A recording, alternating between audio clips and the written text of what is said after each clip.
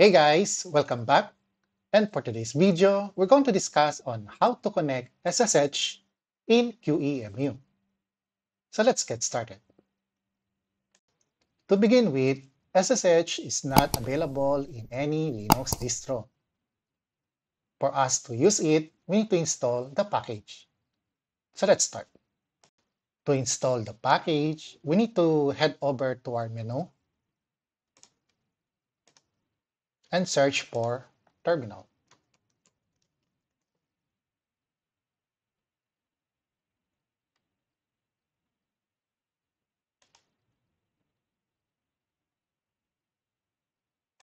To update our system, just type sudo apt-get update. Enter your password, then hit enter.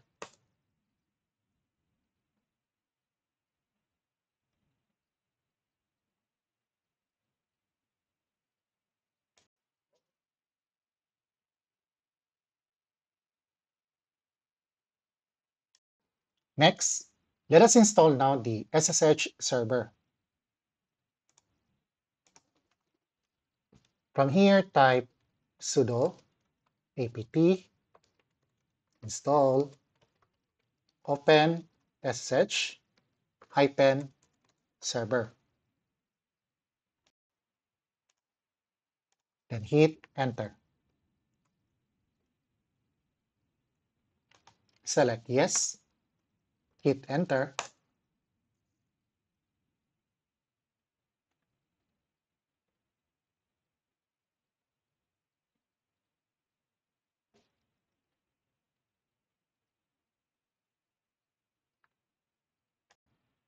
Next, let's clear this up. At this point here, we need to activate the SSH. And to do that, let us type the following.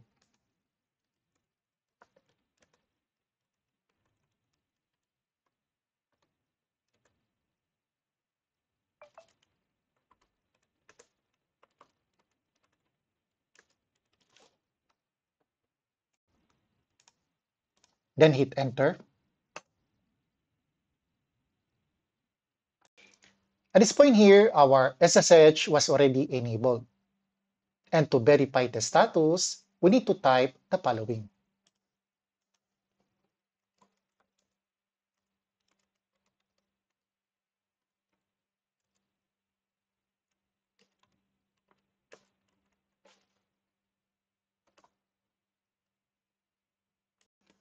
To verify the status, check this active session here.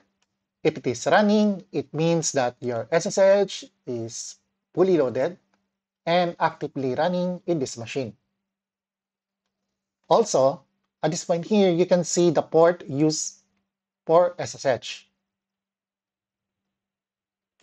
Next, before we test our SSH to our host, we need to get first the IP address. To know our IP address, let's head back to our terminal. Let's clear this up. From here, if you are in Debian, just type IP address. Then from here, you can see the IP address used in this machine. Or if you prefer the IP config,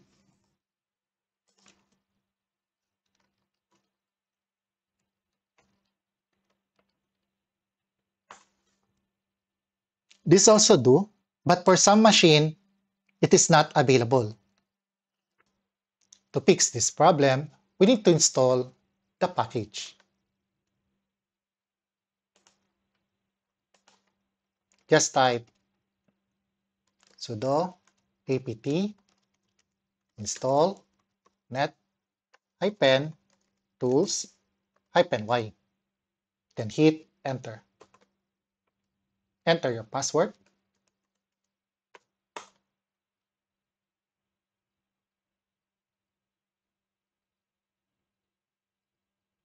And there you go.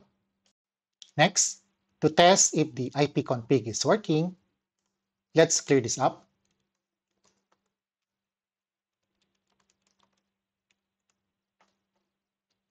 As you can see, still not found. For some cases, you need to type in this manner.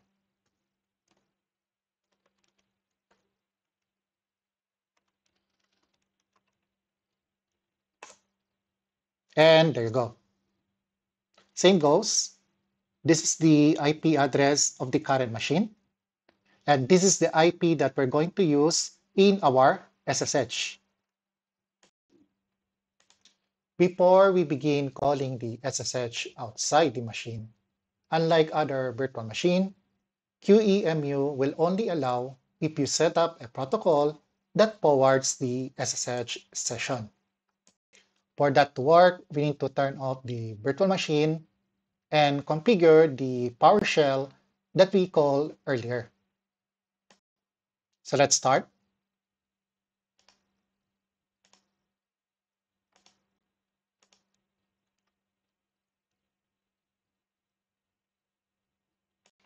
Before we begin with our code, let us examine first the additional two line. In this section here, this is the original code line. Now, for our SSH to take effect, we need to add this additional two code line. The first line indicates the port forwarding from your machine to your host. At this point here, we forward the port 22 to port 10022 with the TCP protocol. Next, we assign the netnick as our network communication to our network. All right, let's begin.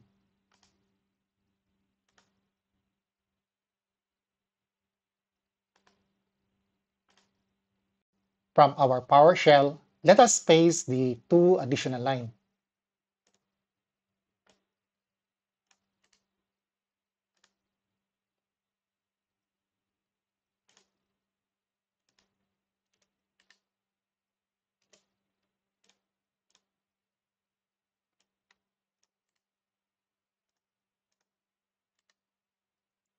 Once done, hit enter.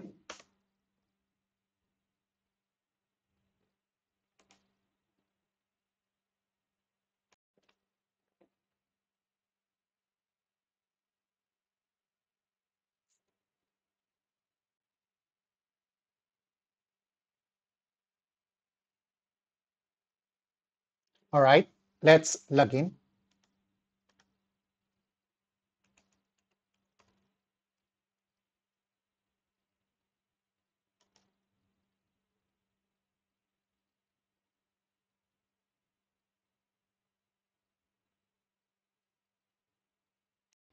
At this point, our machine is ready. And to test our SSH, let us head back to our host and try to communicate from this machine. So let's start. To call our SSH, we can use either PowerShell or command prompt. From our line, type the following. From here, we need to specify the SSH space the username at localhost space -p, or simply known as the port, and the port that we assign, which is the 10022.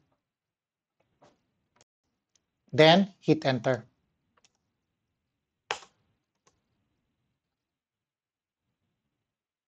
Since this is our first time, we need to select or type yes. Then hit enter. Enter your machine's password. And there you go. Besides command prompt and PowerShell, we can also use any other apps that support SSH. Like this app called Patty, this also supports SSH.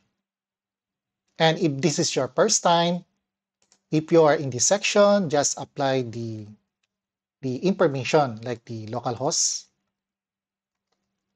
and the port. Now make sure you select the SSH then click Open. Once open, it will lead you to this terminal. Then from here, log in your credentials.